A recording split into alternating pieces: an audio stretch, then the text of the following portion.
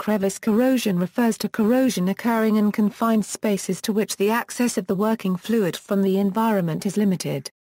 These spaces are generally called crevices.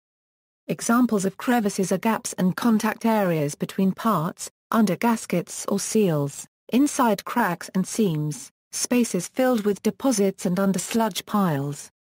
Cracking caused in spaces due to crevice corrosion is known as stress corrosion cracking. This photo shows that corrosion occurred in the crevice between the tube and tube sheet of a heat exchanger in a seawater desalination plant. Mechanism: the corrosion resistance of a stainless steel is dependent on the presence of an ultra-thin protective oxide film on its surface, but it is possible under certain conditions for this oxide film to break down, for example in halide solutions or reducing acids. Areas where the oxide film can break down can also sometimes be the result of the way components are designed, for example under gaskets, in sharp re-entrant corners or associated with incomplete well penetration or overlapping surfaces. These can all form crevices which can promote corrosion. To function as a corrosion site, a crevice has to be of sufficient width to permit entry of the corrodant, but narrow enough to ensure that the corrodant remains stagnant. Accordingly, crevice corrosion usually occurs in gaps a few micrometers wide, and is not found in grooves or slots in which circulation of the corrodant is possible. This problem can often be overcome by paying attention to the design of the component, in particular to avoiding formation of crevices or at least keeping them as open as possible. Crevice corrosion is a very similar mechanism to pitting corrosion. Alloys resistant to one are generally resistant to both. Crevice corrosion can be viewed as a less severe form of localized corrosion when compared with pitting. The depth of penetration and the rate of propagation in pitting corrosion are significantly greater than in crevice corrosion. Crevices can develop a local chemistry which is very different from that of the bulk fluid. For example, in boilers, concentration of non-volatile impurities may occur in crevices near heat transfer surfaces because of the continuous water vaporization. Concentration factors of many millions are not uncommon for common water impurities like sodium, sulfate or chloride. The concentration process is often referred to as hideout, whereas the opposite process, whereby the concentrations tend to even out, is called hideout return.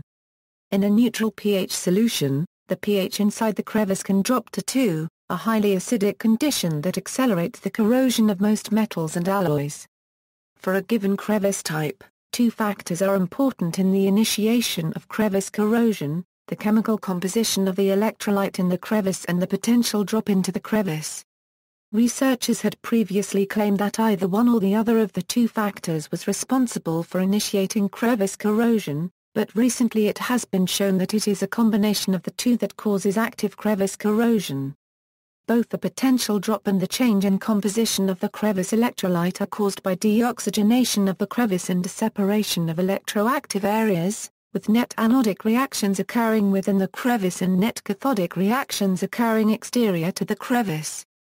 The ratio of the surface areas between the cathodic and anodic region is significant. Some of the phenomena occurring within the crevice may be somewhat reminiscent of galvanic corrosion, two connected metals plus single environment, crevice corrosion, one metal part plus two connected environments. The mechanism of crevice corrosion can be similar to that of pitting corrosion. However, there are sufficient differences to warrant a separate treatment. For example, in crevice corrosion, one has to consider the geometry of the crevice and the nature of the concentration process leading to the development of the differential local chemistry. The extreme and often unexpected local chemistry conditions inside the crevice need to be considered. Galvanic effects can play a role in crevice degradation. Mode of attack: depending on the environment developed in the crevice and the nature of the metal, the crevice corrosion can take a form of pitting, filiform corrosion, intergranular attack, or stress corrosion cracking. Stress corrosion cracking. A common form of crevice failure occurs due to stress corrosion cracking, where a crack or cracks develop from the base of the crevice where the stress concentration is greatest. This was the root cause of the fall of the Silver Bridge in 1967 in West Virginia, where a single critical crack only about 3 mm long suddenly grew and fractured a tie bar joint. The rest of the bridge fell in less than a minute. The I-bars in the Silver Bridge were not redundant, as links were composed of only 2 bars each, of high-strength steel, rather than a thick stack of thinner bars of modest material strength combed together as is usual for redundancy. With only 2 bars, the failure of one could impose excessive loading on the second, causing total failure unlikely if more bars are used. While a low redundancy chain can be engineered to the design requirements, the safety is completely dependent upon correct, high-quality manufacturing and assembly. Significance: the susceptibility to crevice corrosion varies widely from one material environment system to another.